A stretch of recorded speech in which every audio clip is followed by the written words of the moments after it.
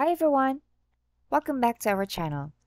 Today I'm going to show you how to transfer BNB from Binance to your Trust Wallet.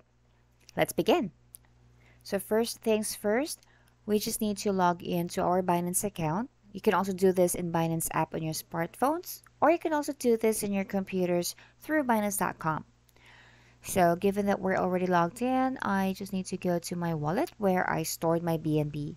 So I actually store my BNB in my funding wallet. Some people are actually storing it in Spot Wallet. You can also click right through here. So here, I'm going to just click on that and then it will lead you to this page. So after I check that my BNB is just right there, I then now go to my Trust Wallet.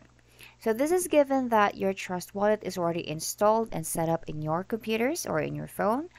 I just need to show you how it's done, okay, in this tutorial.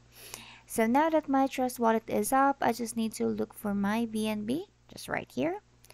So since we're expecting an BNB incoming to my wallet, so just need to click on receive. Right, it's just right here. When you click on that, so it would give you like two options. Either you scan the QR code or you can just simply copy the BNB wallet.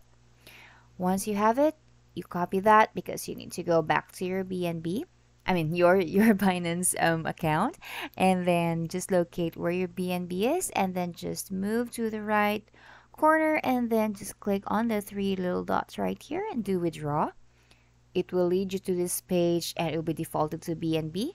Just paste the wallet that you copied from your Trust Wallet and then it will automatically auto-populate the details that you need. So say for example, I will be transferring maximum amount from my funding wallet, and if you've noticed the withdraw button has lit up, that means you're ready to withdraw your BNB. Once you click on that, there will be a few items to click and just for security purposes, just to make sure your transfer is secured. So once you click on that button, when you go back to your Trust Wallet, you could actually see in this part that your BNB has been received. So, this is just an example of the transaction has been made. So there, it's actually pretty easy. I hope you learned something today. Thank you so much for watching. Goodbye.